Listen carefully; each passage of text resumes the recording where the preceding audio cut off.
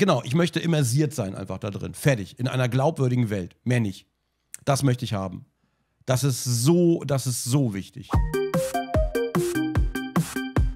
Hi, ich wurde vom Chat gezwungen, mit vorgehaltener Pistole die Half-Life-Dokumentation zu gucken. Die geht aber eine Stunde. Und ich habe schon vorgewarnt, ich weiß nicht genau, ob ich irgendwas dazu sagen kann. Außer vielleicht, oh, was? Oh, hey, oh, krass, oh, boah. Ich hoffe, ich kann da jetzt irgendwas Sinnvolles dazu beitragen. Interessant finde ich es schon. Eigentlich würde ich was privat gucken. Aber jetzt gucken wir es halt zusammen. Mal gucken, was passiert. Oh, hey, oh, boah, oh, krass, oh, was? Valve. You just go over the mountains over here and you're in high desert. You get past Ellensburg and it's high desert. So I spent a lot of time out there getting reference. Most of the reference came from Eastern Washington. I did a drive out to the Columbia Gorge and took a lot of photos and also a lot of just reference imagery. Es geht aber sofort los. Ich dachte, wir kriegen erstmal ein Intro. And big cliffs and stuff like that. That drive was 2 days. It was 8 hours down, 8 hours back, and I'm not even sure I spent the night. I did. I must have spent the night down there. So while it was definitely made for the Southwest, the local reference was out. Wie cool es da draußen auch aussieht, ne?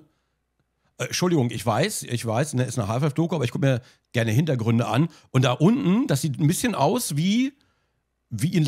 würde hier gleich Life is Strange losgehen. Warte, falls ihr Untertitel, ich weiß, ja, aber lernt Englisch. Columbia Gorge. Bellevue. Good morning and welcome to the Black Mesa Transit System. This automated train is provided for the security and convenience of the Black Mesa Research Facility personnel. Oh, Flashback einfach.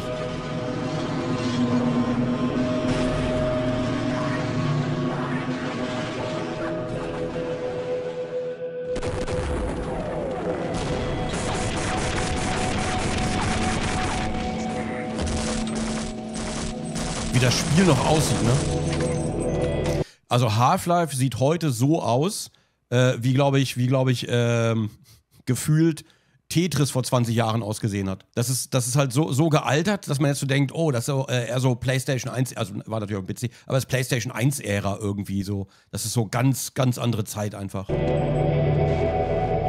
Ne, Doom, ich würde, oder? Ach, ich bin unsicher. Sieht Doom noch geiler aus? Ich weiß es nicht genau. Ich kann es nicht mal beurteilen.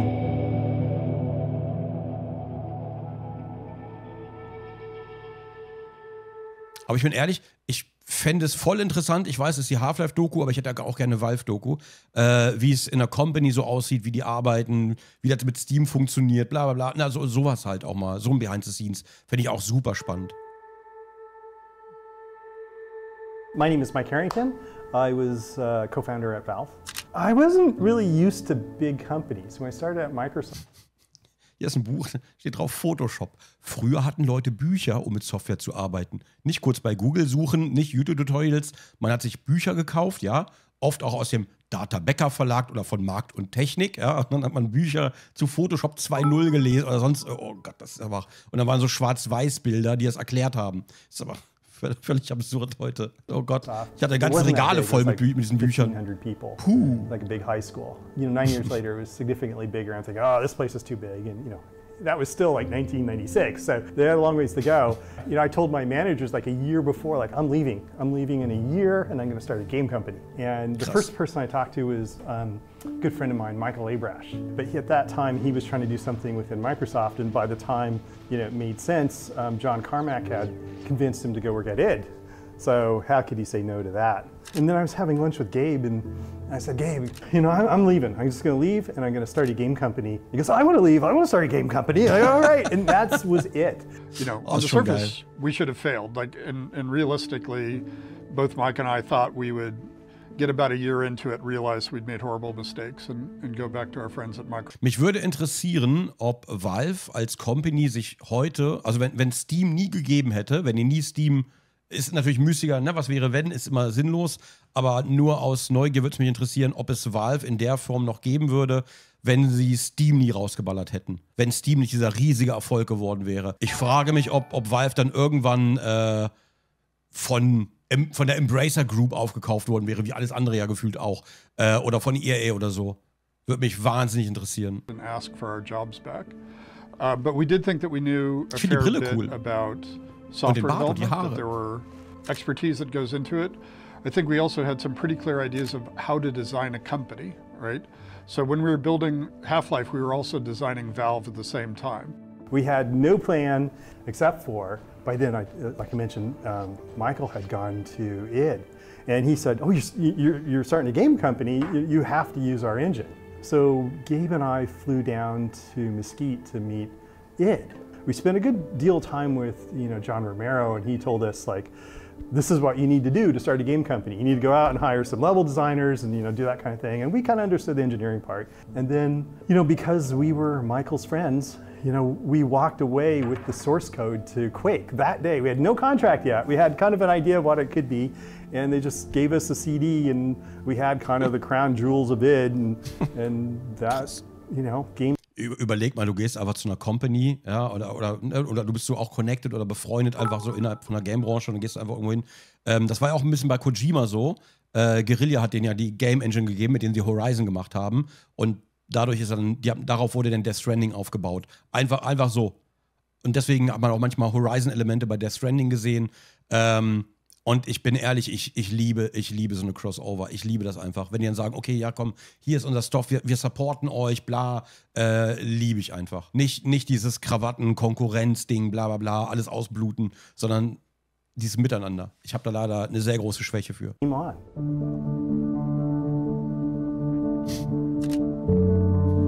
I think most of us had no game development experience. We were either amateurs working in our homes at night for fun, or some people were from the software world, but they had never worked on a game. I think we had 3 or 4 people in the entire company who had actually shipped a game when we started Half-Life. We have to figure out what is Valve's first game. So we have to come up with an IP. So everything is done from scratch. Gabe came into the office and he said, I read this story. I read this Stephen King story called The Mist. Stephen King, it's got monsters, people in a grocery store, fog comes in, monsters in the fog, use your imagination. We didn't want to write that as a game. That wasn't really the point, but it was just the tension and how it felt. Well, it was interesting. At first, we had 2 games. Greg was working Prospero, and then Half-Life was originally called Quiver.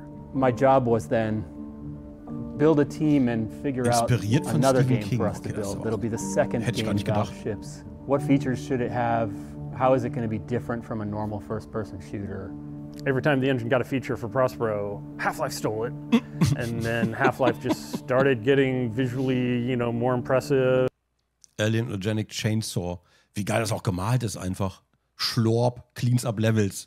Sensor spines, creature wraps around body, takes place of arm. Oh, okay. In range, takes out multiple enemies with huge rapid bites. Chomp, Grala, Grala. Oh, ist das schön. Wie cool. And cooler, and eventually it just, because it was going to ship sooner, it just stole the resources from Prospero, and Prospero just faded away.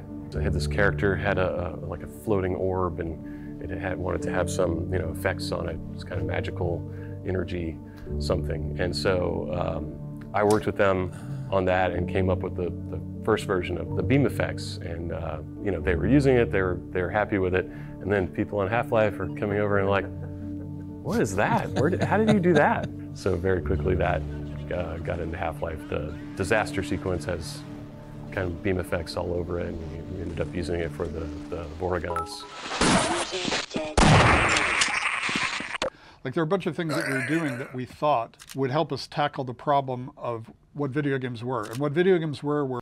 Boah, also erstens, der ist ein Schrank hier, ne? Sah gerade aus wie diese Bildschirme, Alter. Diese super riesigen, fetten Röhrenbildschirme.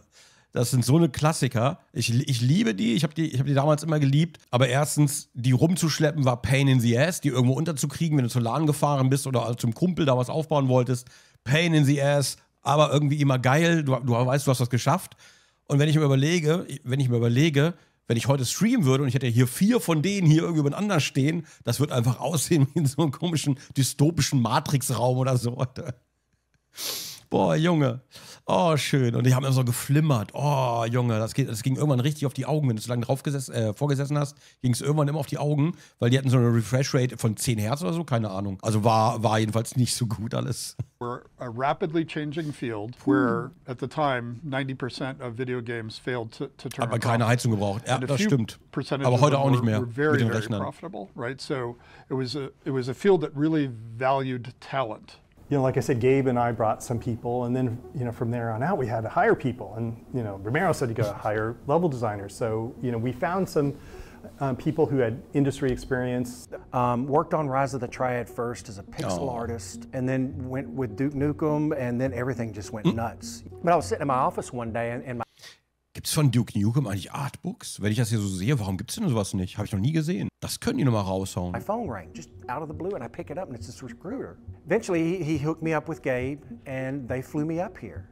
It was a big surprise. But then we started looking, you know, the nice thing that we had is we had a whole bunch of people in the world who had been working on mods, and so we could. Das ist krass, wie alt Gaben geworden ist. Das Ding ist, K-Fact, das Ding ist, in der Zeit, wo Gaben, also in den letzten 10 Jahren, 10 Jahre gealtert ist, logisch, bist du auch 10 Jahre gealtert. Du bist in der Zeit genauso viel gealtert wie er. Denk mal drüber nach. Das betrifft uns alle. Da kommen wir alle nicht drum rum. Das ist eine traurige Wahrheit, der wir alle ins Auge blicken müssen. Außer ich. Start looking at those folks. And that's where we hired a lot of our designers. Steve and Guthrie, Steve Bond, John Guthrie were my favorite hires by far. Other than Doug, Gabe sent them an email and they're like, who is this scammer? You know, never heard of these guys. Just kids, like barely 20, I swear. And they show up and they're just the most creative, brilliant. Clever. Fucking clever. Steve had the magic ability to make stuff fun. The fact that those guys have been hired to go work on some game for some company, I think that was the start for a lot of people that something cool was going to happen because those guys were already doing stuff that was cool. And then Mark showed up, and like Mark actually knows how stories work, you know, beginning, middle, end, and all this stuff. And Mark, warte, ich muss mal kurz. Those guys were already doing stuff that ich möchte ganz kurz sagen, ja, solche Hemden hatte ich früher auch. Habe ich auch getragen. Es waren die 90er. Es war okay. Oder waren das schon die 2000? Ich glaube, es waren noch die 90er. Es ist okay. Ja, kann man gemacht haben. Ich glaube, die kommen bestimmt auch wieder oder kommen bald. Man weiß nicht genau. And then Mark showed up and like Mark actually knows how stories work, you know, beginning, middle, end, and all this stuff. War eine Zeit. And he had all sorts of great ideas. And he also would just, you know, bring good ideas out of everybody else as well. Like the person who wrote more code on Half-Life was a chemistry major who decided to be an IP lawyer in Atlanta, right? Yes. And he ended up writing more code than anybody else. Yes. The creature designer for most of the AI for the creatures in the game was a manager at a Waffle House.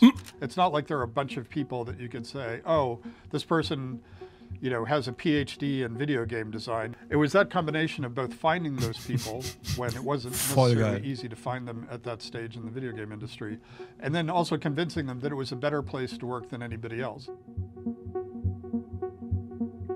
Quiver.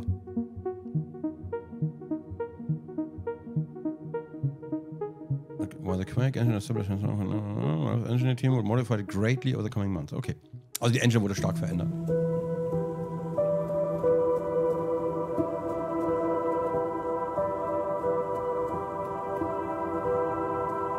One of the things that I definitely learned was how to hire engineers.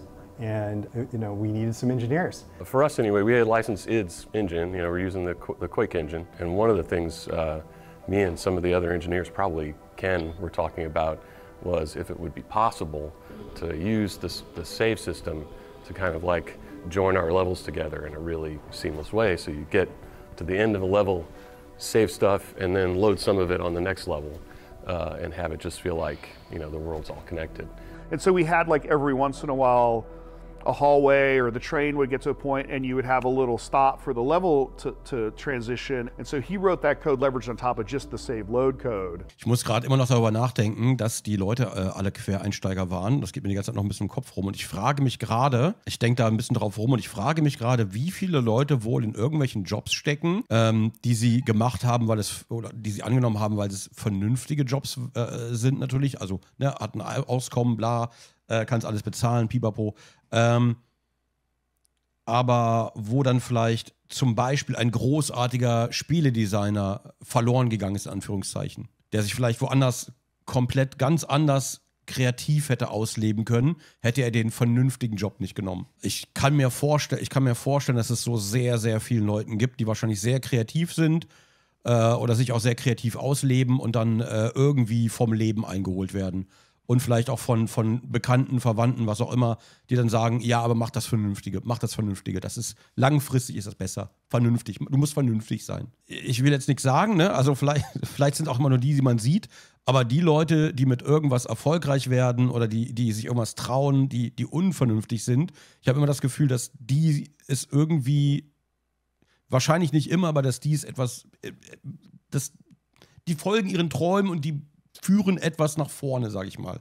Schlecht zu formulieren. Es ist schwierig zu formulieren und dass man es falsch versteht. Die bringen etwas nach vorne jedenfalls. Vielleicht aber sieht man auch nur die wirklich was nach vorne bringen und viele fallen hinten über, wie das halt in allen Branchen so ist. Das kann natürlich auch sein. Innovation braucht Pioniere, ganz genau. So ist es. Ja. Also, ja. Vielleicht manchmal gar nicht so schlecht, vielleicht doch mal Quereinsteiger unter die Lupe zu nehmen. Und sich nicht immer nur auf Sachen zu verlassen, die halt wirklich schon, dass man Leute einstellt, die mit 10 Jahren Erfahrung oder sonst irgendwas, vielleicht doch ganz gut Quereinsteiger mal unter die Lupe zu nehmen. To do the transitions, and I think in Half-Life 1 we got most of the transitions were, a second or two. I remember when we da werde ich noch ein bisschen drauf rumdenken, glaube ich, später. 16-bit, like, hey, we don't have to have all our textures fit in a certain, 256 colors. That was a huge liberation. The two tech investments we made for Half-Life was to get to 16-bit color and skeletal animation for all the monsters. But at the time, it was completely revolutionary. Your Quake characters were, it's like a text file of vertex positions over time. I wanted so much more animation, and I wanted the animators to have the freedom to put in 100, 200, 500 frame of animation, if not more. And then you can do all sorts of other things because you have a skeleton, so it's like, oh, I can hook on a gun to a character. I can start to make changes of characters and replay the same animation or Das Problem ist, dass man jegliche Sicherheit verliert, wenn man die Branche wechselt. Fragt man die Mitarbeiter bei Riot. Ja gut, vielleicht ein schlechtes Beispiel, weil es die Gaming-Branche ist, aber generell, das mit der Sicherheit ist so ein Thema, das wurde mir auch immer gesagt. Ob das mit der Selbstständigkeit ist doch viel zu unsicher, wurde mir immer wieder gesagt. Und meine Antwort darauf war immer, ja, aber wenn ich irgendwo im Job bin, kann ich auch jederzeit fliegen. So, das ist so, da habe ich doch selber gar keinen Einfluss drauf. Wenn ich dann irgendwann gekündigt werde, dann bin ich halt raus und ich kann ja nichts machen. So. Wenn ich aber selbstständig bin, dann habe ich es vielleicht noch zum Teil selbst in der Hand, was auch nicht so wirklich stimmt, weil manchmal, ne, ist einfach so. Aber, das Standbild. Ja, das mit der Sicherheit ist, einige haben sicherlich einen sichereren Job als andere, aber ja, das Problem ist, glaube ich, das Risiko auch, egal wo, die riskantesten Dinge bringen manchmal die, ich sag mal, leckersten Früchte, aber sind eben auch am riskantesten. Man kann alles gewinnen oder alles verlieren. Je nachdem. We use most of the same model, so we can swap out heads, we can swap out this, we can swap out whatever. Like, was war das für ein Brustkasten einfach? So, guck mal hier. Dieser Brustkasten. Sicherheit ist, einen Abschluss zu haben. Ich finde es gut, dass wir auch Leute hier haben, die einen guten Humor teilen. Das finde ich hervorragend. So. Jedenfalls, was ist das für ein Brustkasten hier? Da kannst du ein Bier drauf abstellen.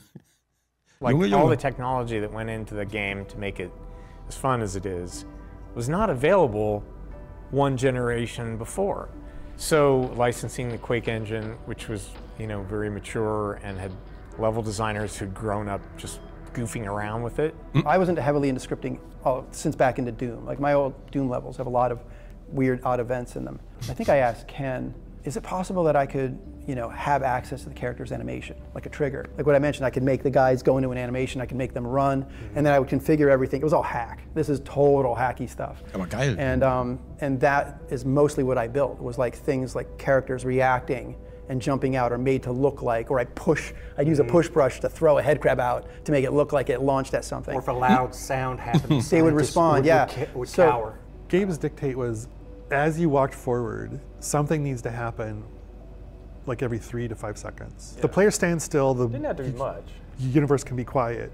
But if they move forward, if they're active, the universe needs to play back something, needs to do something, even if it is a scripted sequence or even just an interesting sign or something. Or a sound or some vignette or something. So I came up with this interaction method where you could do little AIs where the characters would talk and interact with you a little bit. And wenn ich das so gucke, also ne, die haben gerade gesagt, Gabe's Order war, immer wenn man sich bewegt, wenn man nach vorne geht, sollte am besten alle 3 bis 5 Sekunden sollte irgendwas sein. Nicht eine große Sequenz, sondern auch nur eine Kleinigkeit, irgendein Geräusch, irgendwas Kleines, bla bla bla. Vielleicht nur ein Schild, aber es sollte irgendwas sollte da sein. Und dann denke ich halt an heutige Open-World-Games. Ich denke dann einfach an heutige Open-World-Games, die unfassbar gut aussehen, fantastisch und so weiter.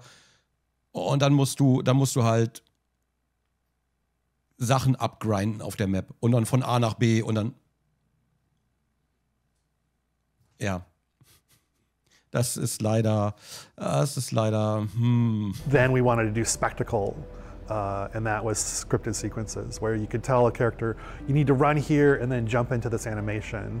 And then Starfield ist ein gutes Beispiel, aber bei weitem nicht das einzige. Animation, because it's somebody flying through the air, they're smashing something, or they're doing something like that. Yeah, and then test it and figure out, like, oh, this is real easy to break. That was the roughest thing about scripted sequences, where you'd have like a head crab jumping on a scientist or something, and it's like, yeah, it works totally fine 90% of the time, but some people just sprint right at the scientist, and sometimes we have to put them behind glass. Sometimes getting the level designers making the player want to do the thing that gives them the most fun is a very subtle art. The tentacle sequence is probably the one I remember the most. You're playing it, right? That was the first time I think they melded together. Because you had your trigger so closely, and we wanted it to be triggered. So by the time you start to see it, you see the scientist flying through the air and hitting the wall. Then you could look in and you could see the scientist being carried away. The tentacle itself is separate; it's on its own, and you bring the two together, mesh them together, and boom. It felt so seamless though, and that for me was like. Moments like that, and that might have been the first one, is when you start to see the scripted events and play start to blend a little bit more than just ambience. For God's sake, open the silo door! They're coming for us! It's our only way out! Oh my God, we're doomed! I remember Brett in particular had done some of the lab scenes. Bisschen Slapstick ist es schon, oder? Das ist schon, komm, ein bisschen ist dabei. And it gave them a little bit of life. A ton of the work that went into that area was because we knew it was going to be the beginning of the game, and we really needed to make it a vibrant and interesting, fun place to be and explore. So originally they were designed to sort of be behind glass. They were just designed to be spectacle. Yeah, a little vignette. And then all of the level designers like, no, I'm going to put that right in front of you. Die Wand hinter denen, was war das gerade? Oh God, how am I supposed to make this work? It's not supposed to do it. Get away from there, Freeman. I'm expecting an important message. The run speed for the player was so insane. Yeah. It was like, what, 25 miles an hour or something? It was sprinting, it was... You could get so far, so fast. And so you'd either have to make the scripted sequence like so quick that you could... Aber ich finde die Laufgeschwindigkeit, ja, so unrealistisch wie die ist, die hat halt was. Das hat viel für Half-Life getan, aber damals auch viel für Doom. Dass du einfach so wirklich rennen konntest, rennen, reagieren, nicht nachdenken, zwischendurch wieder Sequenz oder irgendwie wieder das sehen und so weiter. Das macht schon was. Das fühlt sich sehr gut an beim Spielen einfach. Could barely see what's happening. Most people weren't looking in the right place anyway. Und vor allem muss es sich flüssig anfühlen. Get their attention with like a particle or a sound or lighting or something. And then you wanted them to see what was happening. But when we play tested, and if like a scientist was like being pulled into a vent or something, like people wouldn't just stop and like, oh. Sometimes they would be like, oh wow, look at that. They just run straight ahead and just start shooting. It's hard when you think back to it to recognize that those kind of interactive moments were so new. Like people just hadn't seen them. It was worth it because no other games were doing that. No other games had that interactivity. No other games had that spectacle playing out in front of you. And it just added that whole feel of Half-Life. Gabe had started to develop this theory so simpel, aber so gut einfach. Interactivity, and the environment needed to let you do what you wanted and then react to it. So if you did something, if you shot your gun, there needed to be a bullet hole in the wall. If you did a thing, people needed, other characters needed to react. The world is acknowledging you exist. The world is acknowledging all of your actions. And that's this huge part of reinforcement. And you'd have these conversations where you'd be sitting in a design review and somebody'd say, that's not realistic. And you're like, okay, what does that have to, explain to me why that's interesting, because in the real world, I have to write up lists of stuff I have to go to the grocery store to buy. And I have never thought to myself that realism is fun. I go play games to have fun. And so we had to come up. Das ist so eine wichtige Aussage, gerade heutzutage. Das ist so eine wichtige Aussage. Wenn ich spiele, dann will ich nichts mit der Realität zu tun haben. Ich möchte auch keine, es sei denn, das Spiel handelt davon, dann ist es okay, aber also kümmert sich darum, aber ich möchte keine tagesaktuellen Themen oder sonst irgendwas. Ich möchte nichts von der Welt da draußen da drin haben. Ich möchte einfach da eine in sich funktionierende Welt, die nach den Regeln der Welt funktioniert und nicht nach irgendwelchen Regeln hier draußen oder sonst irgendwo. Genau, ich möchte immersiert sein einfach da drin. Fertig. In einer glaubwürdigen Welt. Mehr nicht. Das möchte ich haben. Das ist so wichtig. Weil das ist halt der Eskapismus, dem wir alle frönen. Bei Film genauso. Absolut das Gleiche bei Film. Ja, ich habe nichts dagegen, wenn Themen von außerhalb, aus der richtigen Welt verarbeitet werden, aber dann mach es richtig, dass es Spaß macht, ja, und mach das nicht immer so lehrmeisterhaft von oben, so und B, dann muss es auch mit dem Spiel zu tun haben.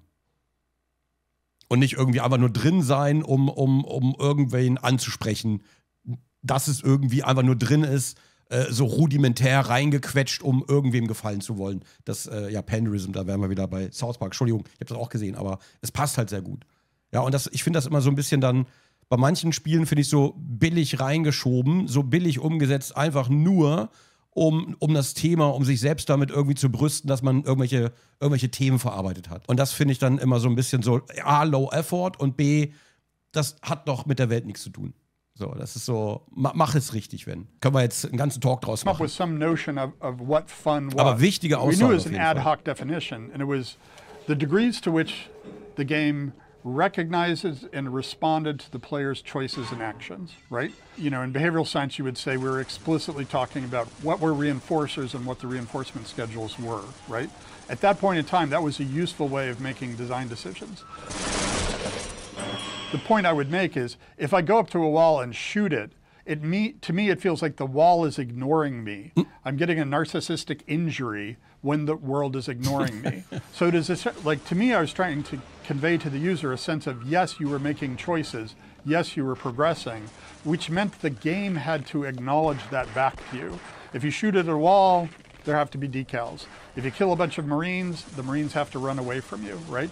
You have to have this sense of the game acknowledging and responding to the choices and actions and progressions that you've made. Krasse Überlegung. Also allein die Bullet Holes in der Wand ist einfach so ein winziges Detail, aber es macht halt wirklich auch einen krassen Unterschied. Also es ist wirklich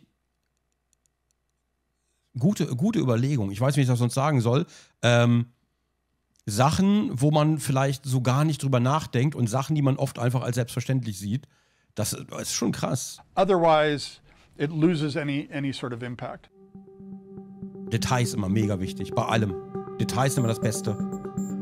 80-20-Regel ist immer kacke, aber die 20% am Ende, die 80% der Zeit kosten, machen halt oft den Unterschied. We were on the same page in terms of what the game should look like, which would be just sort of alien in a very naturalistic kind of way. Like these are creatures from another dimension, another planet that look like they evolved in a way, and Chuck had he came from Duke Nukem. He made a bunch of monsters that went in a sort of a different direction, and for a while the game had a hard time coalescing around a single vision. All the ones that looked like genitals were Ted's. Yes. And all the ones with shiny bits that looked like alien soldiers were Chuck's. That was a thing when I first came in, Ted's style and mine. And trying to figure that out. Trying to find the harmony between the two to make it work. Yeah. Ted he really liked the Wayne Barlow aesthetic, and I had a little bit different, but it worked. Ted made these really weird. He did the head crab, you know, that's pretty much the symbol of it all. And I remember taking his head crab and putting it on a scientist and making the zombie. Right. Well, we pretty much we talked, and it's like, okay, you do that, and Ted did the soldiers, I did the scientists, I did a lot of the Aber allein schon die Combo, dass es die Headcrabs gibt und es gibt die Soldiers. Und dann gibt es aber noch Combo aus beidem, wo die Headcrab quasi den toten Körper des Soldiers steuert als Gegner. Auch das ist halt super nice. Auch das tut halt viel für die Welt, also nicht viel für die Welt da draußen, ja, aber viel für die Glaubwürdigkeit der Welt. Es ist so simpel, aber so genial einfach. Und du kannst das Thema noch immer fortführen mit Parasiten, die Körper übernehmen und dann sonst was passiert. Es muss nur glaubhaft sein und so. Es ist schon genau Worldbuilding. Ein Thema, über das ich ja neulich erst gerne geredet habe. Worldbuilding ist so ein geiles Thema und man kann so viel machen und ein gefühlt oft etwas rudimentär erforschtes Feld. Aliens, and with the Hornet gun, I did the Hornet gun for that one as well too. You know, the alien slave. Well, I did some animations for the bull squid, or bull chicken, I have to call him that. But that's a Ted creature there. The hound eye was Ted's as well. Yeah, a lot of the fleshy. If it's got a lot of flesh on it, maybe too much. Yeah, that's a Tedism. You can always tell Ted's designs because they're much more aquarium than aquarium and/or, you know, like unspeakables. You know? Oh, Big Mama! I forgot about Big Mama. Oh God! You know, it's a testicle, right? It's like so disturbed. Testicle? Ich habe gedacht, man wird da drin verdaut. Concepted a guy in sort of a NASA spacesuit, a scientist guy. He was actually modeled after a couple of programmers I know. Big, beefy, bearded Linux programmers, you know. And so that's where the HEV suit sort of emerged out of. There was a lot of desire for not having a space marine or a soldier be the guy. And then Chuck Jones went off and did a pretty different version of him that became known as Ivan the Space Biker. Ja, ich habe Unix selbst compiled. So. Schön. Und wirft aber mit AOL-CDs um sich so. Oh God. I remember telling myself, it's like anytime you make a screenshot, make sure it's good, because you don't know where this is going to appear again. We didn't know that. And Ivan is the prime example of that one. Sure, so, you know, you're looking at, well, go look at Quake. It's like, okay, I'm looking at that, and he's got this incredibly boxy head. And you're always hearing, don't put too many polys in it. And it's like, okay, so Ivan got the square head. And it was kind of an early, just a rough prototype of a Gordon Freeman baby. And I remember we didn't know what Gordon looked like. So it's like I was looking for somebody and I found Mike Harrington. It's like, Mike, what does Gordon look like? I don't know. Put yourself in there. It's like, oh, okay. And so I went in and put kind of my likeness on the early Gordon model in the game. And it kind of stayed there. Did you have a ponytail? Well, I was ex-tattoo artist, so yeah, I definitely had. I don't have anything to work with now, but yeah, that point I had a ponytail on. If you play, erinnert mich gerade ein bisschen an Max Payne. Play the game, you know that it's Chuck. If you play multiplayer and you see the model, it's clear. But yeah, if you look on the back of that, there's this little four triangles, and he's got a little ponytail back there. I did the G-Man, and again, that one was Gabe was talking about the Cigarette Man from X-Files. So we needed our own equivalent of that. Because after Munter ans Werk, Mr. Freeman, munter ans Werk, die deutsche Version, Alter, die ist nicht gut gealtert, die ist so furchtbar. For a while, after playing with the game for a long time, people realized, like, hey, we made this character, and just in this one office scene in the beginning, you know, where he's behind the window and he's talking to a scientist or something, and he's like, he looks really creepy. It was late in the day that we thought, oh, okay, well, he's going to be the big bad behind all of this. like scatter him around in places that you can't get to him, but he's there mysteriously. There wasn't enough in the beginning of the game. It's like, we need another monster. Head crabs weren't enough. It got kind of repetitious. I think I grabbed Ted and said, I need them to do this and this. And so he whipped it out in not much time at all. I'm gonna get the timing just right. And I have no time to do this, so I'm just gonna bang it out. And then once it was working. Wenn ich die Doku so sehe, ich hätte so gern eine Doku über das erste Prey-Game. Das von 1990 irgendwas, keine Ahnung. Das Neue auch cool, ja, aber vom Alten, da waren so viele geile Gameplay-Ideen drin. Holy shit. Und die meisten davon hat man nie wieder gesehen in irgendeinem anderen Spiel. Da waren so geile Sachen drin. Wenn ich euch irgendein Retro-Game, irgendeinen Retro-Shooter empfehlen kann, falls ihr mal einen sucht, das erste Prey ist so krass. Da sind so krasse Ideen drin. Mit ähnlich, Portals waren dann teilweise auch schon drin, lange Zeit vor Portals, aber dann teilweise auch Portals, wo du plötzlich ganz klein bist in irgendeinem Schaukasten zum Beispiel, den du dann aber auch, wenn du wieder zurückgehst, von außen sehen kannst. Das ist absurd. Und wenn dann Feinde vor dem Schaukasten stehen, sind die auf einmal riesig groß, oder wenn die durchs Portal gehen, sind die winzig klein da drin und so. Boah, Alter, das ist so geil. So ein krasses, geiles Game. Leider kompletter Underdog. Also, wenn ich euch was empfehlen kann, das erste Prey, richtig geil. War das 2006? War das nicht 1990 irgendwas? Okay, dann von 2006. Okay, ja, also kann ich euch wirklich empfehlen. Die Grafik ist vielleicht ein bisschen klobig inzwischen, ja, aber ist wirklich extrem gut gealtert. Everybody said, oh, let's go back and sprinkle them back in the maps. And that was this. We introduced them a little earlier than we were planning. Yeah, because they ended up being, they weren't real tough. They weren't supposed to be tough. But they were ranged. But they were ranged, and they were fun, and they had a big show, and like that was showing off a bunch of stuff.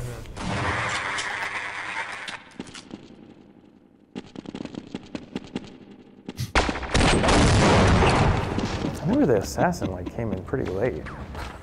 That was it. It was like, okay, I have a week and a half. It was already done, it was already all modeled, already all animated, and the requirement was it couldn't have any new animations and any new anything. So had to come up, I grabbed a bunch of Steve Bond's AI and banged that thing out. I built a level super crude, but it had all the right spacing and all the right heights and all the right, geometry.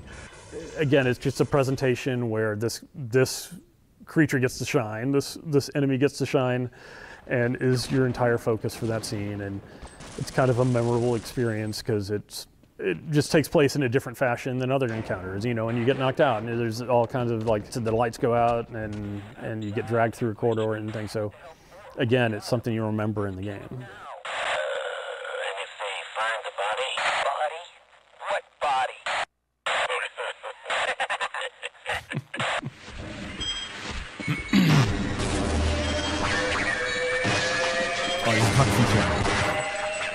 We just did a lot of playtesting and did a lot of level building and used all of the monsters and used everything that we had developed and started seeing which ones kind of stuck out a little oddly.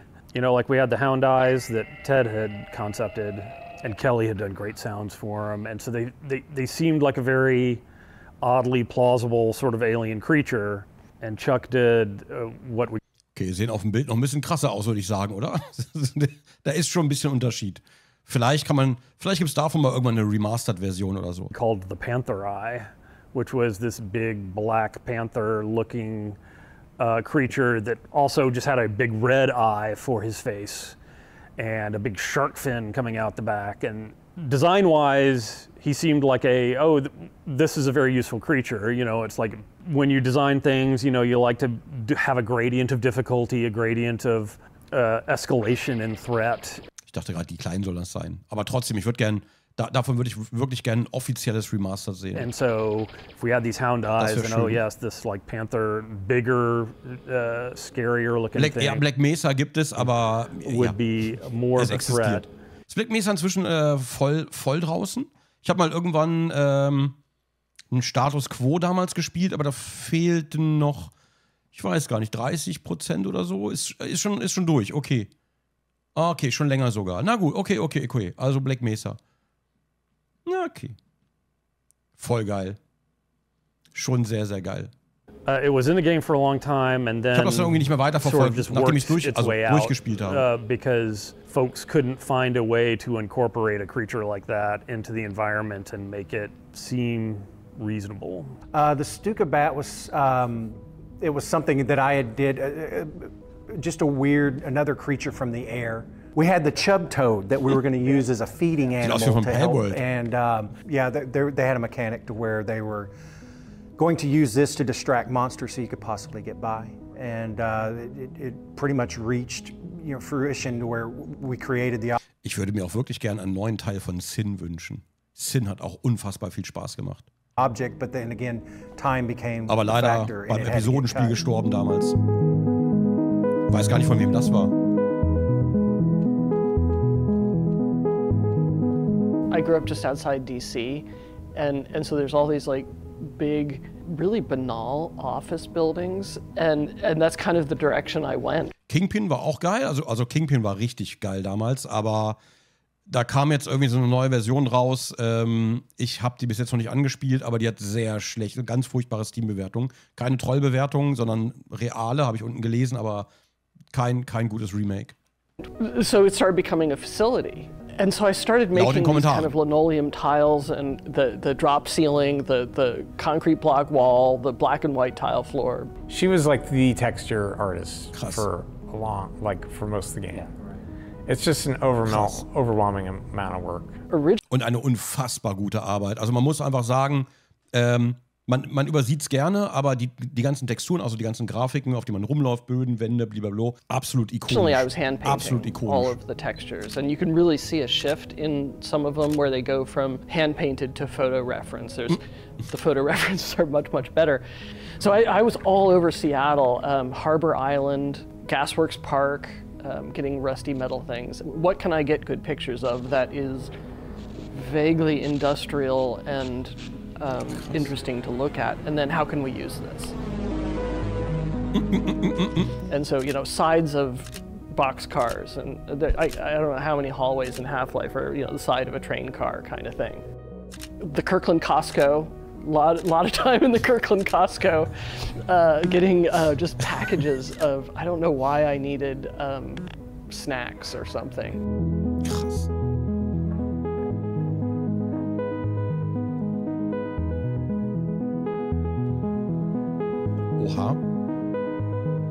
The first year was all about opportunity, and it wasn't quite as focused. We were finding our footing. We were getting into the 3 months before supposedly shipping in '97, and it's like, this isn't gelling. This is really not good. This is like, quick knockoff, cash grab, stupid, and let's not do that.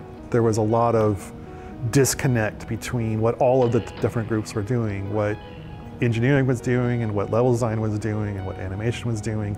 We had a bunch of monsters that had no plans to get in the game because nobody else was assigned to work on them, and we had a bunch of levels that like, what's supposed to go in here? Oh, I don't know, everybody's gonna do a bunch of stuff, and like, no, that doesn't work that way. So here we were, all these people doing all these cool things, and everything's just this random collection of, oh, here's a cool moment and a cool this, and and then it's gone, and oh, now on to the next thing. Because the way we were building the game was, every level designer was kind of his own silo, his own universe. And I think that just grew out of our, kind of mod developer roots, but it wasn't cohesive, and it certainly didn't have a strategy for like maximizing any of that stuff. You must have been in the meeting when we reviewed all the levels. It was like the first time everybody piled into a room. Also quasi die waren alle super kreativ, aber jeder hat seinen eigenen Scheiß gemacht. Es gab aber irgendwie keine richtige gemeinsame Vision, und es gab irgendwie 3 Monate vor Release gab es immer noch kein gutes, unterhaltsames Game. Right. And Gabe had his crazy Hellraiser chair with the beautiful Mac und monitor. 3 Monate sind echt and for 2 days, he played everyone's levels. But I remember one moment, he turned around, he was like this with his hair, he's going, we're gonna fail, we're gonna fail, we're gonna fail, we're gonna fail, we're gonna fail. And I was just like, it blew me away. I was like, oh shit, this isn't good. We were doing our best trying to make this game and the story, and we had a schedule from Sierra. Ach ja, das kam ja noch über Sierra raus. Stimmt, ja. Sierra, um euch abzuholen, ja, die haben früher King's Quest und sowas gemacht, was ich auf dem Retro-Channel gespielt habe, der schon viel zu lange brach liegt. Die haben früher so Text-Adventures gemacht, pipapo, haben dann auch gepublished und so. Und die haben auch die ersten Ultimas gepublished und aber auch Half-Life gepublished. Und das ist, puh. And it was a tight schedule. Die SWAT-Teile we auch, told ja, them, richtig. like, we're not going to ship this. And we realized that you're not going to pay us to continue developing this, but we're going to do it anyway. Late is just for a little while, suck is forever, right? We could try to... Stimmt, Diablo 1 war auch Sierra, 4 auch. 4 auch, die Völker, die Völker? Weiß ich gar nicht, aber auf jeden Fall Sierra, Pharao und so, die haben eine Menge Stuff rausgehauen. Und es gibt noch ein Buch, warum Sierra dann schließlich vor die Hunde gegangen ist. Es ist ein ganz trauriges Kapitel über, ich glaube, Investoren, Krawatten, Macht, Gier, bla bla bla. Und dann wurde das ganze Unternehmen gegen die Wand gefahren. Es ist so sad. Force this thing out the door. But that's not the... Warte, ich muss kurz Gabes Weisheit wieder lauschen. This, but we're going to do it anyway. Late is just for a little while, suck is forever, right? Late is just for a little while, suck is forever, right? Ja, ja. Das sind wahre Worte. Wobei, es gibt Ausnahmen. Cyberpunk hat inzwischen seine Reputation zurück und No Man's Sky. Ja, aber die haben Jahre gebraucht. Wortwörtlich Jahre. Und sehr viele kostenlose Updates. We could try to force this thing out the door, but that's not the company we want to be. That's not the people we want to be. That's not the relationship we want to have with our customers. And so Kelly and I kind of sat down and sort of tried to take an inventory of all the cool stuff we had built and why weren't we just, building more on top of that. And those discussions kind of led to us building this kind of design cabal process to try to give some cohesion to the game and kind of changing the way we were approaching it. And so a cabal was a small group of people, multidisciplinary group. There's like an artists, level designers, engineers, and everything in that. And a small team that would write up a spec for a level. There was the arc that Mark had written, so we knew how that fit into the story. And we got a small group of people together and we started with the beginning and we went through literally what map do we need to build to tell us the story we're going to have to tell. And then what does that connect to and what's the next piece and the next piece.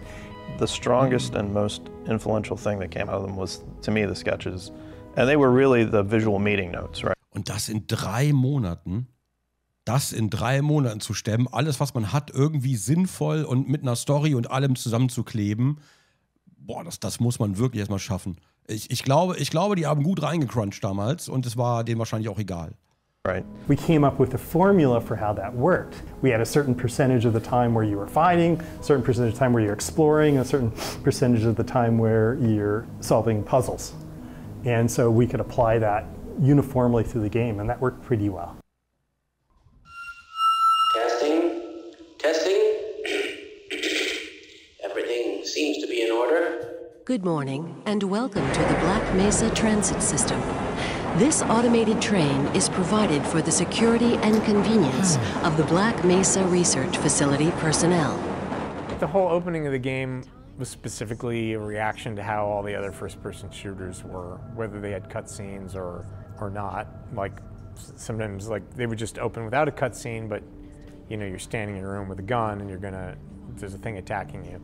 So we could look at examples of all that, and I think there was expectation that that's what Half-Life had to do because every other game was doing it. I can tell you the number of people who started up the game, were staring at it, and then accidentally bumped their mouse and realized this is live. Yeah.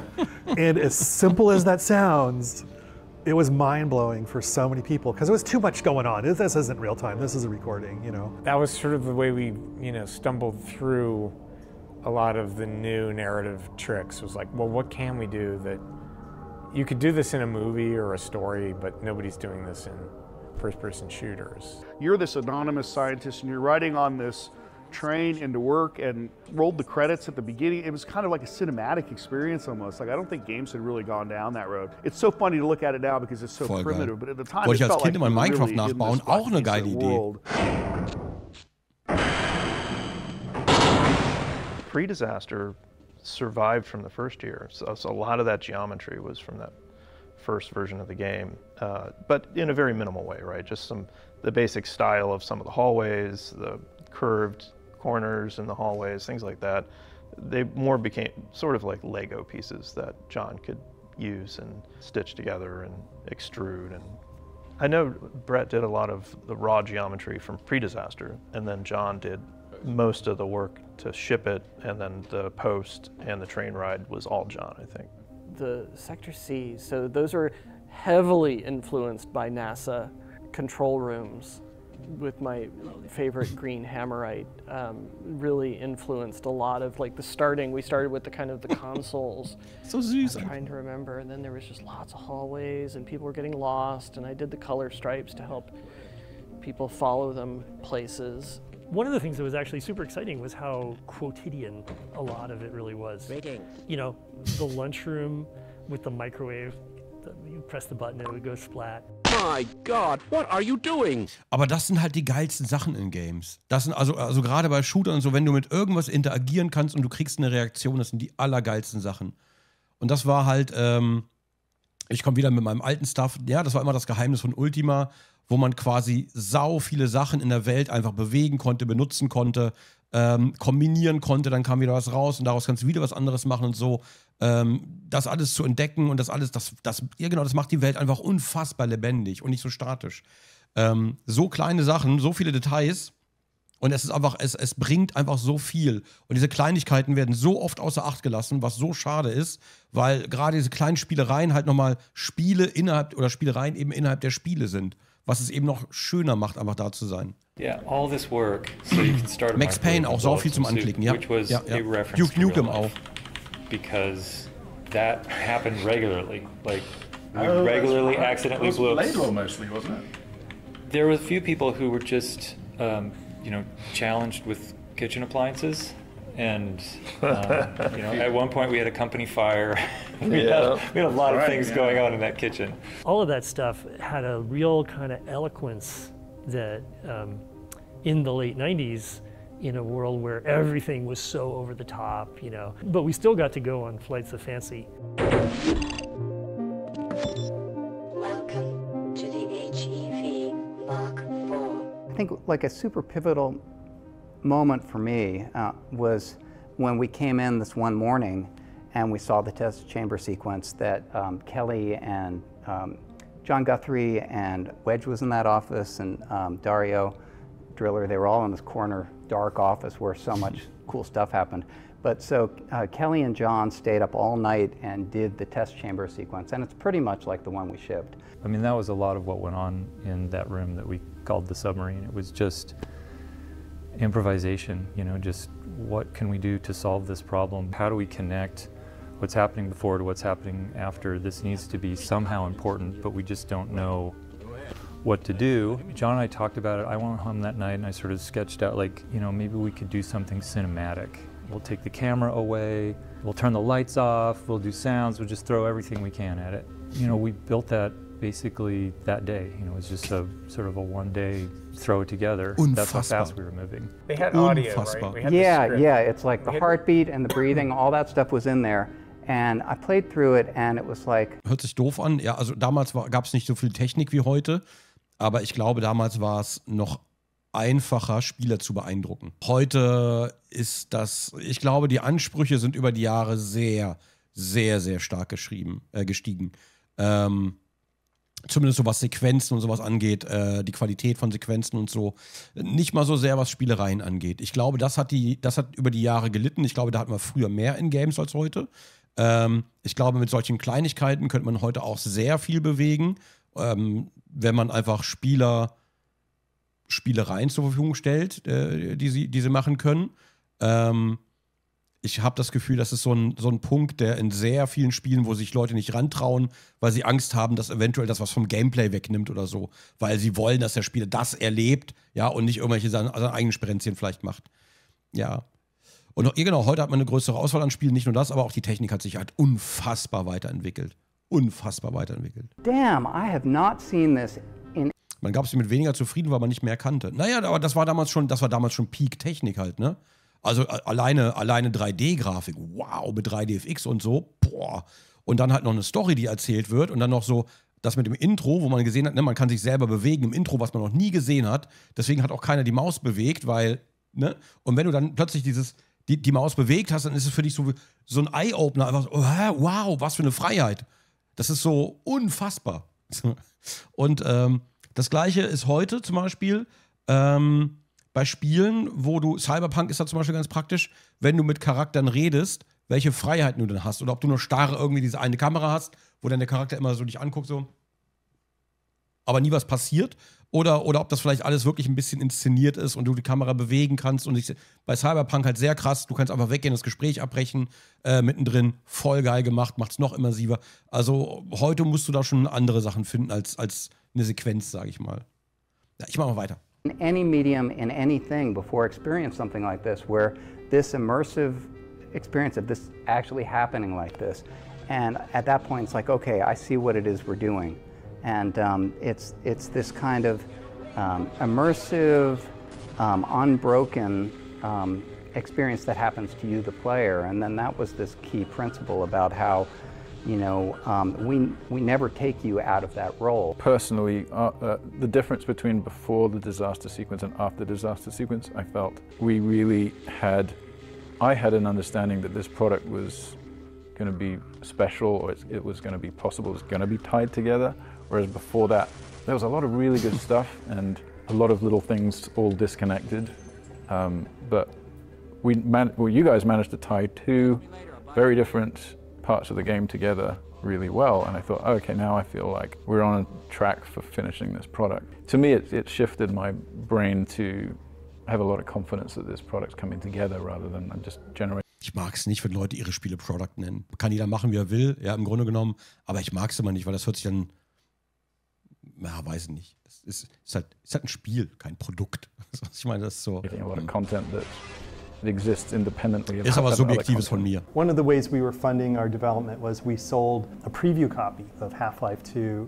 Es wirkt immer so, als wenn Leute disconnected von ihrem eigenen Produkt. They had in their contract that we had to deliver it to them by certain dates. Genau, klingt so, ja, lieblos sehen, genau. Es klingt so, als würde jemand nicht sein Herzblut da reinkippen, sondern irgendwas nur zusammentackern für den Verkauf. Hey, there was a deliverable. We got it done.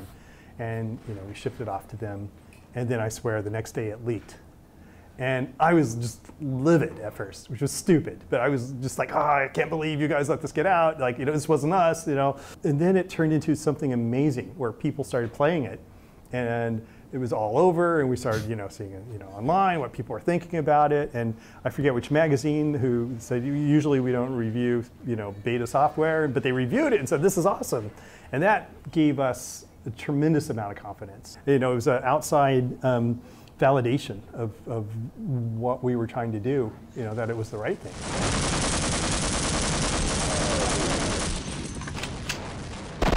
I think just with first-person shooters already they were kind of like the vowels of weapons you put into first person. You got to have a shotgun. Ja, and there's obviously a pistol. Shotgun, so you wichtig. Need your weapon that's going to make you struggle and you drive you to get another weapon. That was a lesson in how to make all of your weapons as orthogonal as possible. So each one did something completely different.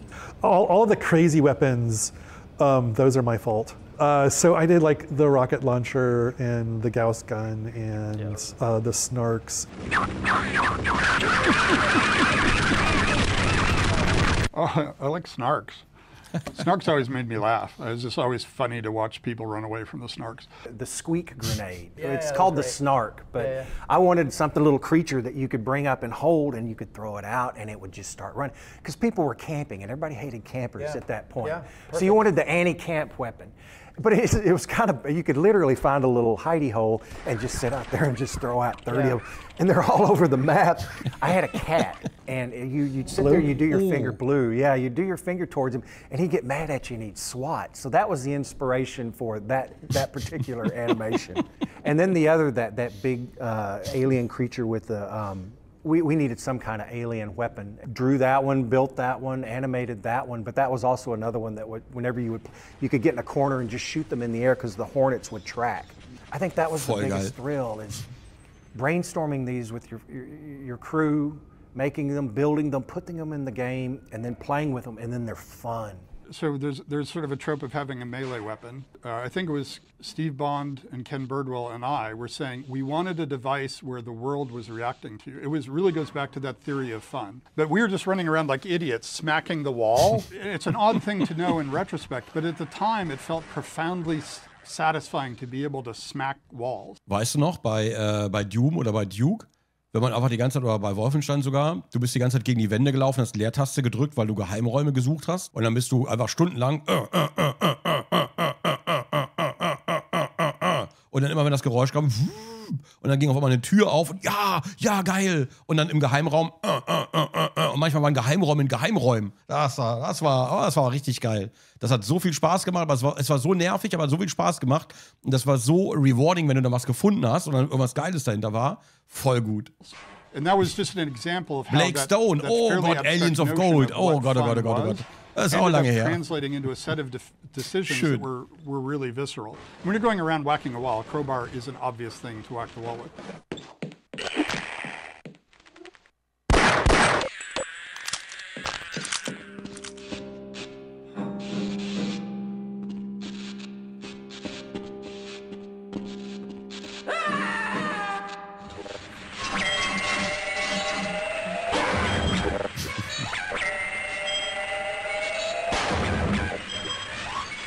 If the sound could let you know what's going to happen, that's really makes it powerful. So we're always on the lookout for that in level design, in monster design, communicating, because the AI is often hidden from the player. So we use the sound to broadcast the internal state of the AI.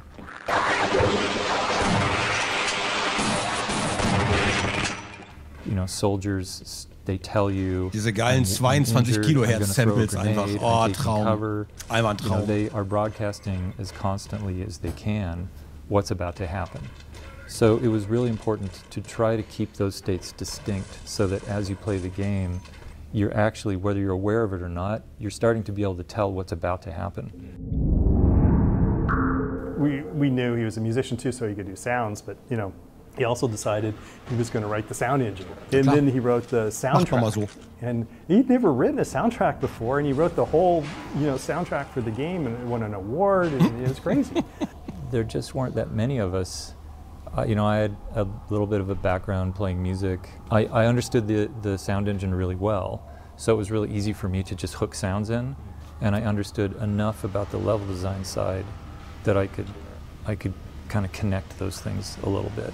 The sounds could come from anywhere, and then I just heavily modified them. Usually those are animal sounds, reversing, changing the pitch, chopping them up and rearranging them.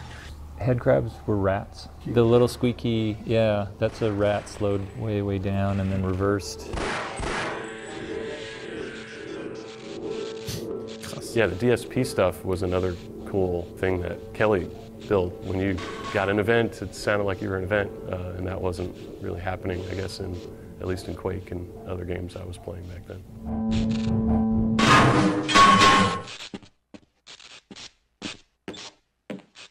We had these huge silos, these cavernous spaces. The day they had their own echoey DSP, it made an enormous difference, right? You believed the space.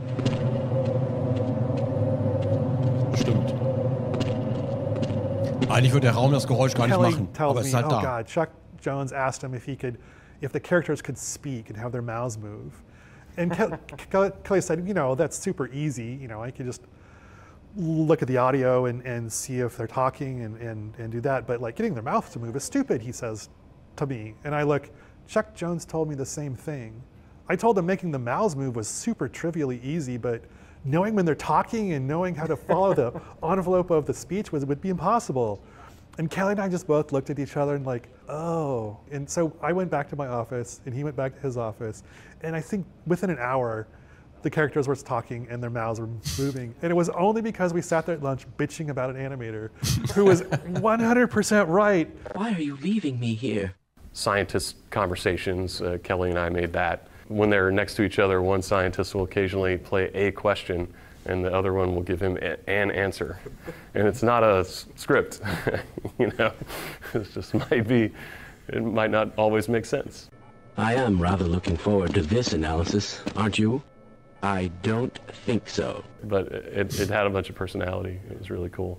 And I worked on getting those guys to look at you and turn their heads. When we first added the ability for scientists to respond to the player and other things in the environment, I would call them response rules. The first time that went in, they came flying down the elevator, and one of them looks at you and goes, "Oh, hello, Gordon." And then they explode into a pile of jibs at the bottom. Hello, the automatic diagnostic and announcement system welcomes you to the Black Mesa Research Facility. Ist das doof einfach. Have a secure day.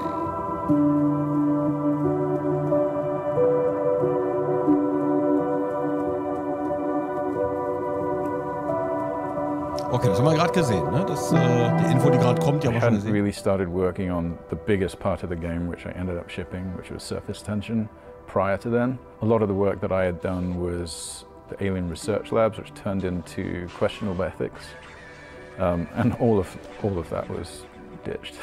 There were some concepts made it through, everything was rebuilt from zero. But you know what did make it through was power up. Yeah, basically that geometry survived completely intact. It was so closely designed for that creature that because the creature survived, the levels survived along with it.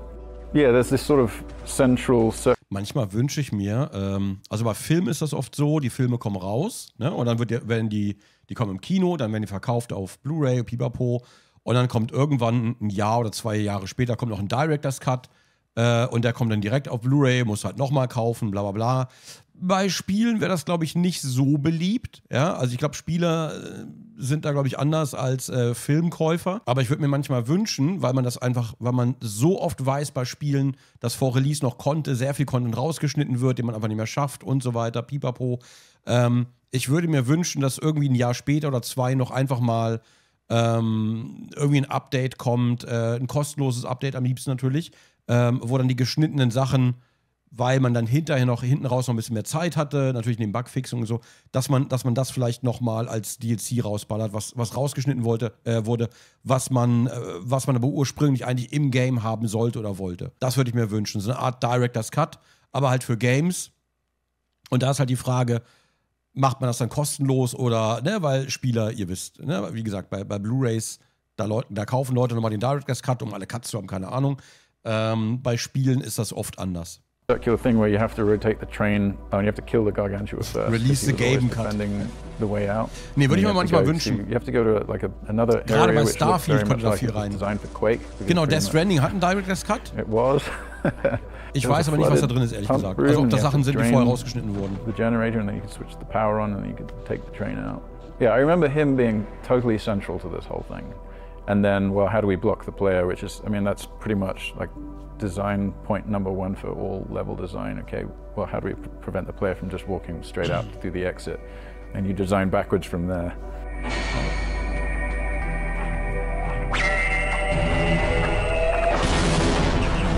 In the first year, we built a lot of world space, a lot of track as we call it, and the programmers would try to fit the AI into the existing maps. What we did the second year was we built the AI in very constrained environments that showcase the AI. Let's make the ideal space for the AI and then give that to the level designers to incorporate those elements into their map so that it worked better and was more interesting. And that Gargantua was an example of that.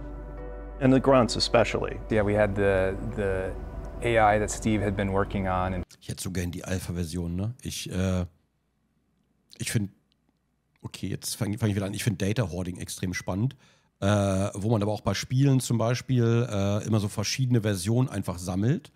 Das heißt, dass du von Spielen, auch spannend bei Early Access, bla bla bla, mit Updates, bla bla, werden ja teilweise ganz andere Spiele, aber du hast halt quasi alle noch irgendwie verfügbar. Das würde ich mir bei Steam manchmal wünschen, dass man mit der Version zurückspringen kann, wie bei Minecraft zum Beispiel. Du kannst eine Version aussuchen und spielst dann die. Fände ich unglaublich spannend. Fände ich super spannend bei allen möglichen Spielen. Und gerade bei Half-Life, wo ich gerade gesehen habe, einfach Version 0.5.2 spielen, nur weil es geht. Kann man bei Half-Life? Oh, das wusste ich gar nicht. Ich kann also bei den Steam-Games, die ich spiele, da gibt es immer Zwangsupdates. Früher konnte ich sagen, okay, ich will keine Updates haben, ich konnte die alte Version spielen. Ganz, ganz früher habe ich mir Versionen immer archiviert, ja, um die spielen zu können. Aber kann man bei Steam an manchen Games. Wahrscheinlich genau die Games, die ich nicht spiele, wa? Scheiße. Okay. 7 Days kann man das auch, deswegen konnte ich eure Base spielen. Stimmt, bei 7 Days, ja, stimmt, bei 7 Days konntest du ja über Eigenschaften, ne? Stimmt ja. Der Entwickler muss das Feature unterstützen. Ja, das würde ich mir gerne für alle Spiele automatisch wünschen. Genau, aber bei Myst Survival, die alte Version spielen wir mit der Map. Ich glaube, da gab es auch einen Dropdown. Ja. Okay, Satisfactory geht das, wenn man sich das selber speichert. Ja gut, da musst du halt jedes Spiel in der Version irgendwie vorliegen haben, geht irgendwann auf den Plattenplatz. Ja, aber eigentlich wäre es geil, wenn man auch im Sinne von Datenarchivierung, dass man jede Version quasi noch archiviert und so. Ich weiß nicht warum, ich finde das irgendwie interessant. Naja, so, komm, wir machen weiter. He had designed all these interesting encounters with them just in his test map, and so. Bei Minecraft finde ich auch mal spannend, alte Versionen anzugucken. Die alte Alpha-Version. Okay, let's start. Schön. The player comes in low. Die macht nicht mehr so viel Spaß, aber hey. Marine on the same Memories. level, and then the next one they're up high. And then they come running down. Because it was really neat to see them retreat. They'd try to run back up the stairs and try to flank you from another side. No Man's Sky wäre auch spannend. Steve Bond, like I mentioned earlier, was this really young guy who had been making mods in Quake C, really the designer for so much of the AI. I mean, all the stuff that's good about the soldiers, the grunts you fight in Half-Life. Yeah, we had a little bit of no a front language is gun front. Sort of Finde ich gut. Say, this is a place they can climb. This is a place they can jump to. This is a good place to hide. These are good places to go in general, or interesting places. So, the AI had a little bit of help.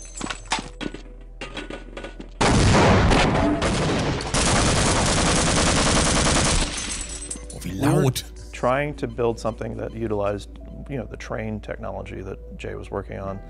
And we thought, well, let's give the player something that they can control, but in a limited way. We couldn't do vehicles like you see in Half-Life 2. So we did the most constrained vehicle we could think of, which was the train.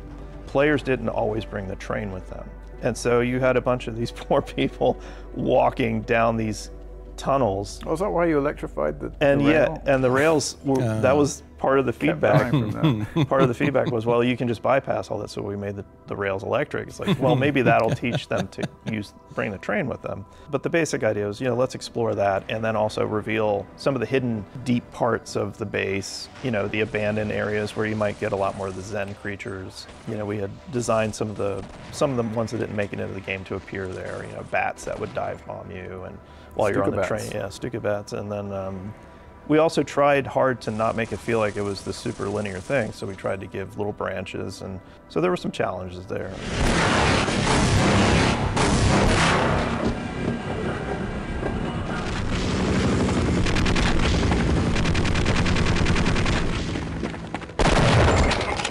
Die Felsen irgendwie aus wie Fleischbrocken. There's a really good sketch that Kelly Bailey made, which basically charted surface tension, and it was pretty extensive. Like, it went through the cliffside, and it went through areas where tanks were, and like a lot of soldier holdouts.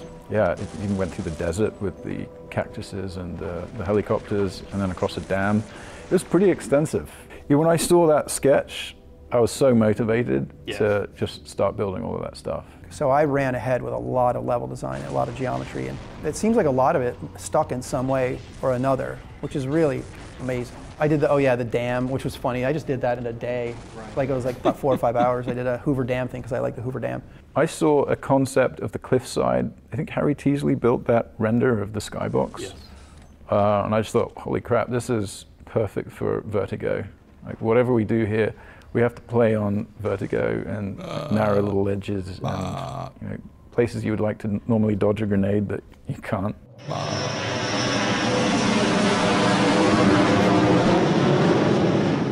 And that's the moment. That's really the big part of that level, is that reveal. And the play is kind of kind of supports it afterward. Yeah. The helicopter comes in, you're fighting the helicopter, which is awesome.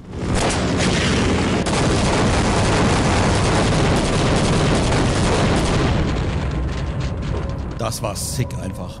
First of all, I had a bunch of textures, and then every time I made new ones, whoever was working on the new levels would be like, oh, fresh textures, I'm going to use those. Somebody making another level would start using them, and I was like, no, this is chaos. We need to restrict this. So I started naming the texture sets by the level that they were made for. I was trying to enforce some sort of like visual cohesion, and so that really ended up working. There was one level I did, it was the introduction of the sort of the bounce pads, the alien bounce pads in the real world. Because, you know, story-wise, like, okay, you're getting closer to hitting the alien world. So I was, well, let's get a little bit of alien world infection into the real world. So I had done it just as a visual thing. John Guthrie made it 10 times better. And that's actually where he found the photo of my daughter, because I didn't put my daughter in Gordon's locker. I hid her in like this destroyed office someplace, you know, as a little Easter egg for myself. And John went and put my daughter's photo in Gordon's locker, which I think was a good decision. Schön. Aber die Grafik genommen, weil ist ja ein Bild. Ich find's gut. Ich find's irgendwie gut. I still get questions about die Tochter ist einfach in einem Stück Game-Geschichte. On 25 years ago. From people who've now thought about this for 25 years, and they're thinking that there's 25 years worth of development went into this. I'm like, on some level, when you start talking about lore, I'm like, well, there's Black Mesa. That was just a matter, we needed a name for something that was evocative. In that entrance, when you get off the train, and there's that lobby where there's a big map on it, and when we were making that map, that was fairly early on, I put a dot in New Mexico. And then that turned into, I think Mark saw that, he was like, oh, where is that? This is where we are. And then he named it Black Mesa. That is a favorite thing of mine, actually. If you come up with a name for something and it evokes something, then you don't have to write the whole story. It's because it's a conspiracy plot. Everybody knows more about it than you do, so you don't have to answer those questions. You should. You just keep raising questions and make the mystery kind of thing. Like dialogue came in later. Also, a lot of the scripted sequences came in later, and those helped to kind of sharpen the storytelling aspect of it, because, I mean, setting expectations to get up to the surface and then like, oh no, they're not here to help us. The whole thing about diegetic writing, right? Like keeping the exposition in the game instead of outside the game. You know, I give a lot of credit to Mark. After playtests, we'd realized that maybe you need more of a dialogue cue about something. That's when we started to do like scientists who were literally. Ich finde es einfach wild, dass da nicht von Anfang an so ein krasser Plan dahinter war, sondern dass die einfach, jeder hat irgendwas gemacht, worauf der Bock hatte. Dann haben die alles Mögliche rumgebastelt, bla bla bla. Dann stellen die fest, oh fuck, nur noch 3 Monate, wir müssen das irgendwie zusammenkleben zu irgendeinem Spiel. Wir müssen irgendwie gucken, wie wir das machen. Und dann kommen am Ende noch irgendwelche Dialoge rein zur Story. Das ist so wild. Das ist einfach so komplett wild und am Ende kommt dieses Stück raus, was einfach so wirkt, als wäre das von vorne bis hinten durchgeplant gewesen und mit dem roten Faden und erzählt eine epische Geschichte und bla. Das, so ähnlich funktioniert Valve wohl heute noch. Das ist unverständlich. Ich wünschte, das würde bei Bethesda so gut funktionieren. Mit den Storys und so. Dass man die am Ende so und dann bla. Das wow. Pop up in a corner and go that way. There's a few of those that we stuck in right at the end when we'd like, well, we get one more session with Hal. He can say, go down here, you know, go around that corner. Well, so much for the government. Their idea of containment is to kill everyone associated with the project. Judging from your hazard suit, I'd say you were part of what went wrong. I knew Hal from San Francisco as an artist, cartoonist. He was also an animator and an actor in some science fiction movies. So when we got down to the wire, we did a bunch of voice casting and nothing was right. And I just kept thinking of Hal. And I finally just called him and said, Hal, I want you to at least talk to people here so they can hear your voice. And I got him on a speakerphone and I had a bunch of people gathered in my office. And I'm like, okay, Hal, everybody's here. And he's like, well, what would you like me to say? And everybody was like, this is him, this is the guy. Why do we all have to wear these ridiculous ties? Another interesting voice thing was the G-Man. So we liked Mike Shapiro's work. So we knew we wanted to use him, but we brought him in to do Barney and also the G-Man. So we did a take on all the G-Man lines with kind of a straight voice, and it was thinking that, okay, we have something safe, but we're not super excited about it, and give us something else. And he does this crazy lizard voice. The border world, then, is in our control for the time being, thanks to you. Quite a nasty piece of work you managed over there. I am impressed. And we took it back, and everybody just loved the crazy lizard voice. And so, und jetzt die deutsche Stimme. So that's how it worked out. Did you do the Nile Anthem? I did. Mr. Freeman. Ladies and gentlemen, the Nile Anthem. Just imagine his head floating in space as a baby. Oh.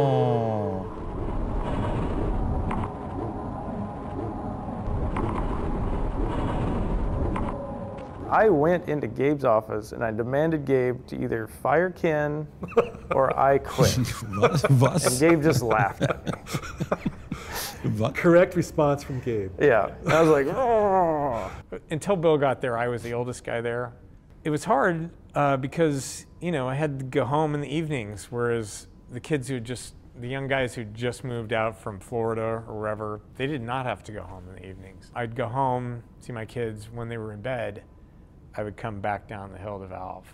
Nobody else I worked with had to get up to get their kids off to school in the morning, but I did. You're wired to just take full advantage of the situation. You put everything into it. So when we say we worked 18-hour days, that's no exaggeration. Yeah. Not at all. I can edit all day. I can design all day. I don't have to worry about anything. You know, two guys from Microsoft start a game studio with a bunch of incredibly capable, with an incredible team. You're gonna push yourself harder than ever before. I don't usually crunch real hard. I get it done in I come in, I work, I go home, and a lot of people were living really long hours. The classic. Well, I'll come in at 1 and then goof around for a while and then work late into the late at night. I was employee 17. There was a woman that was the kind of the office manager, and eventually Mona Lisa Guthrie came in as at the desk. I was the only woman on the team. That was not awesome. I decided to become a baseball fan here after the birth of my first daughter, so she's the one in Gordon's locker, Isabel, but she's very special needs. She's 25 today. Cognitively, she's about 3 years old. So after her birth, in the middle of Half-Life production, it was really hard. It was really hard because we were getting about 2 hours of sleep at a stretch because she had to be fed through a tube in her stomach every 2 hours. I had just a difficult time relating to the world when she was a baby. I had a hard time just talking to people because I was just kind of tired and angry all the time. Yeah, my wife, she worked at Valve for a while. She did a bunch of textures for the game. Like I said, she did those soda machines. She did just a bunch of level textures. She textured Big Mama, the sort of boss creature. She textured him. But when Isabel arrived, she obviously had a lot of issues. So yeah, it's had to stop working and stay with her at home. And it was the last year of Half-Life, and we pretty much crunched that whole year. So I was at work a lot. It was hard. It was definitely a hard year.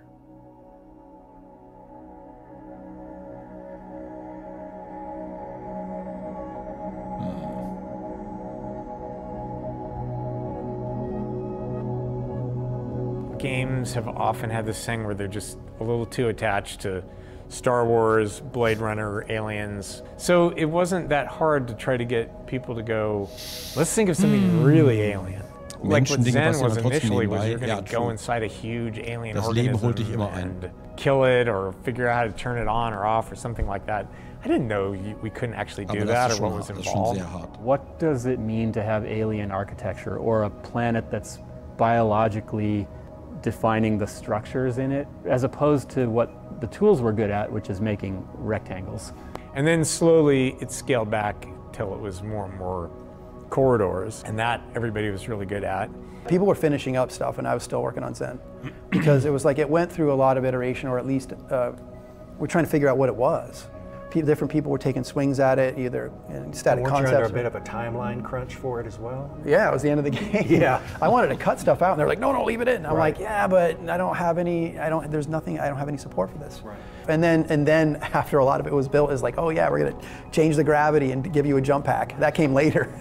And I was like, There's a lot of stuff, especially in Zen, where you're getting close to a first draft of some things, right? Because we just didn't have time, and we got to the end of the game, and so we considered not going to Zen, but the art concepts people did were so cool. For the Zen textures, I was deeply inspired by electron microscope imagery, and we had so much of that regular structural. Ist krass, wo die Frau ihre ganzen Ideen einfach hernimmt, ne? Aus der ganzen Welt. Mikrobiologie bis hin zu fette Schiffscontainer und allem möglichen oder irgendwelche Länder, Landstriche. Das holy shit, und es passt trotzdem alles so gut zusammen. Texture material that I wanted to do something more organic. Insects as well. I think there's a lot of textures that were based on beetles. That was really fun. And incredibly challenging levels to make because that editor was not friendly for organic shapes. I built the little behaviors for the tree that hits you if you get too close, and the light stalk that kind of hides. But Ken did a bunch of AIs there, the floating controller guys. And the flying guys were great, but you had to set up air nodes for them to travel properly. I prototyped a lot, and some of those prototypes were used in the final battle, I believe, and also for the Gonard, which I think Randy did. We, at some point, have to stop polishing. At some point, we have to, like, it is what it is. And if the player hasn't had fun up until that point, well, then we failed. They're not going to get to that point, so who cares? It just has to finish, and it did. Yeah, and there's always Half-Life 2 to win them back. I love that sensation of being alone in an alien dimension. But the experience that people really liked in the game was scientists pop up and Barney pops up and you have companions and you have this feeling of companionship around you with all the other stuff that's going on. So a lot of people missed that, which I understood, and I think if we'd had thought about the ending from the beginning, we would have figured out some ways to do that a little more.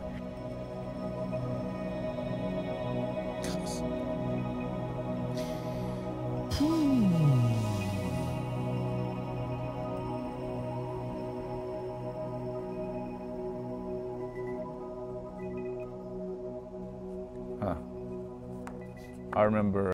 So sahen Fotos früher aus, Kinder. Die waren gar nicht auf dem Handy. Du musstest Filmrollen in den Laden abgeben und 2 Wochen später konntest du deine entwickelten Fotos abholen oder die von fremden Leuten, ist egal, weil die waren alle sowieso in einer Box und da stand auch einfach Name und Adresse und alles drauf und du konntest aber gucken, wem welche Fotos gehören, konntest du durchgucken, wenn du wolltest. Ja, und dann musstest du deine raussuchen und ja, das wilde Zeiten. Ich habe auch noch solche Fotos. Coming back from downtown Cabo, very drunk, and then running to the beach, but didn't know there was like a 6-foot retaining wall there, so I just went right over. And then I was hurting so much I slept the night where I fell. Yeah, I woke up the next morning. I had never heard that really story. Stiff neck. Oh my God! It's a good thing you were pretty young. I remember so sehen echte Menschen aus, nicht wie auf Instagram. On the game. I was home one morning, taking a shower, and my wife asked me, like, it's done. Is it any good? Is the game any fun? Die Box habe ich auch. I don't know. Like, I hope so. Es gab von Half-Life gibt's eine normal große Box und es gibt noch so eine Big Box. Da gab es auch von Might & Magic und so gab es auch noch ein paar. Habe ich beide. Bin ich sehr happy. I don't think it's exaggerating by saying if any one of the crew had disappeared for a month, we wouldn't have shipped. It didn't matter who they were. Everybody was mission critical. My inspiration from Valve, what I really took away with me was that the thing that is most important to me is what are we making? Coming in as a texture artist, you don't have a lot of expectation that you're going to get to influence that. And I was able to have quite a bit of influence on the what. It was so fun to work with the people who were making Half-Life. The collection of people were diverse, at least like in their professional background. Kann man die Bilder auch reinzoomen mit 2 Fingern? Das geht auch. Dazu musst du die Brille abnehmen und so machen. Dann kannst du in die Bilder auch rein, dann siehst du die deutlicher, dass das geht, ja. Backgrounds was kind of all over the place. And so figuring out how to work with all those people, but also just the fact that we had hired really stellar people who were good at collaborating, like they're conscientious people, deeply passionate about what they wanted to create. Geiles Studio. That just was a recipe for a professionally, like, really good time. It seems to me that one of the things that good games do is make 2 games worth of stuff and then throw away the bad game. And fortunately, like, Valve was able to do that. A lot of companies could. Ist ein bisschen schade, dass also ich glaube, Indie-Games haben das teilweise noch, aber bei vielen Sachen ist so ein bisschen diese Aufbruchstimmung, ne? Wenn irgendwas so industrialisiert wird und so weiter, ist diese Aufbruchstimmung so ein bisschen weg. Damals waren das so die Anfänge, die man so miterlebt hat, und dann waren irgendwie so die ganzen jungen, ambitionierten Nerds und Freaks und was weiß ich was, wie man hier gesehen hat irgendwie, und wo dann 10 Leute einfach reichen, um dieses Game zu stemmen, oder 20 vielleicht, die alle bescheuert sind, nachts da rumhängen, sich die Energy Drinks reinkloppen, und dann kommt am Ende irgendwas Geiles dabei raus. Heute gibt es das teilweise noch bei Indie-Studios, aber heute hat sich das Ganze, glaube ich, alles so ein bisschen, genau. Und das ist immer schade, wenn sich sowas so ein bisschen, ich sag mal, durchindustrialisiert. Ne, das ist so ein bisschen, da geht genau dieser Pioniergeist so ein bisschen verloren. Und das finde ich eigentlich schade. Bei vielen Dingen. Aber einige Indie-Companies machen das ja zum Glück noch. You know, Valve could afford to do that.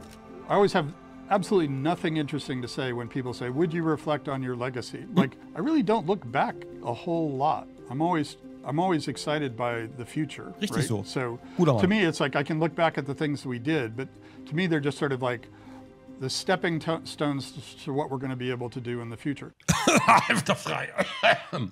Ich habe einfach Frosch im Hals. That's just how I'm wired, right?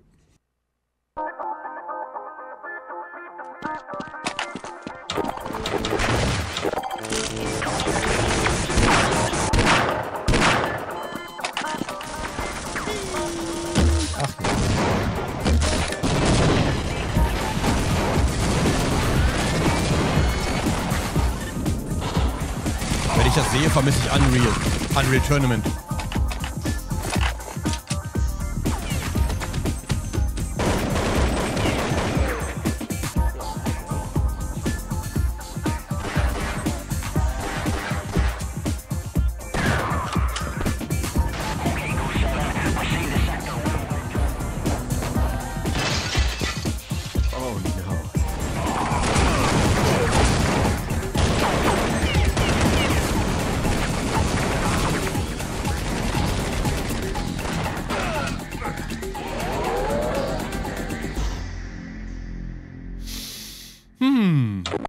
Aber kein Portal drin. Cool, voll geil, voll geile Doku. Vielen Dank, dass ihr mich gezwungen habt, die anzugucken. Sehr, sehr geil. Ich liebe solche Dokus. Es gibt noch einen anderen Channel, der heißt NoClip. Da gibt es auch noch eine Menge Gaming-Dokus, kann ich auch sehr empfehlen. Ich schaue mir sowas wahnsinnig gerne an. Meistens lasse ich sie nebenbei mitlaufen, während ich was anderes mache. Ja, aber heute haben wir einfach mal drauf reagiert. Ich würde wahnsinnig gerne in einem Paralleluniversum gucken und sehen, was Valve heute machen würde, hätten sie Steam nicht erfunden. Das würde mich aber interessieren. Da wäre ich einfach neugierig. 100% wird es Half-Life 3 geben. Ich bin ziemlich sicher, Half-Life 3 wäre ein Ding. Ich bin fast sicher. Aber sie haben nicht nötig, irgendwas zu tun, worauf sie keinen Bock haben oder wo sie denken, wir können dem nicht gerecht werden. Sie haben es aber nicht nötig. Und das ist auch eine sehr geile Position, in der man sein kann. Also schon ziemlich geil. Geil. Und Gabe, muss ich zugeben, bin vielleicht ein kleiner Fan, so klein. Find seine Äußerung gut, finde viele seiner Takes gut, die er sonst so bringt, auch was Steam angeht und sowas. Finde ich oft sehr, sehr gut. Also, ich schicke euch einen Link raus, lasst ein Like da. Vielen Dank fürs Zuschauen auf YouTube. Ne? Kuss geht raus. Und im Stream geht's gleich weiter. Ciao.